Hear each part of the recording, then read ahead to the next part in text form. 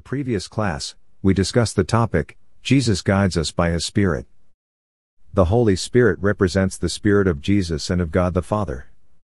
In today's class, we will be learning the topic, the gift of the Holy Spirit. When Paul was persecuting the Christians in Jerusalem before his conversion, many disciples left the place and went to other parts of the world. The Spirit of Christ was with them, guiding them on how to do the work of the gospel. The Spirit also made Peter to have the power to lay hands on people, and they received the Holy Spirit. The Spirit of Christ through Peter exposed one false convert who was a magician.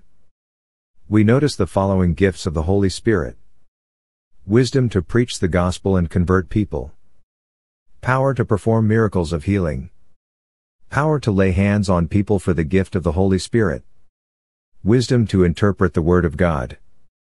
Jesus told His disciples that the Holy Spirit would be their counselor and their teacher. He would help them remember all things and would guide them in the way of truth so that they would not speak by their own authority.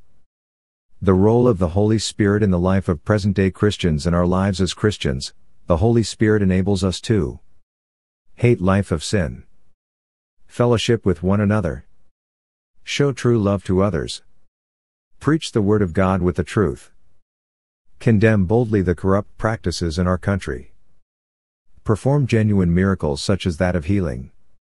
Thanks for watching. See you in the next class.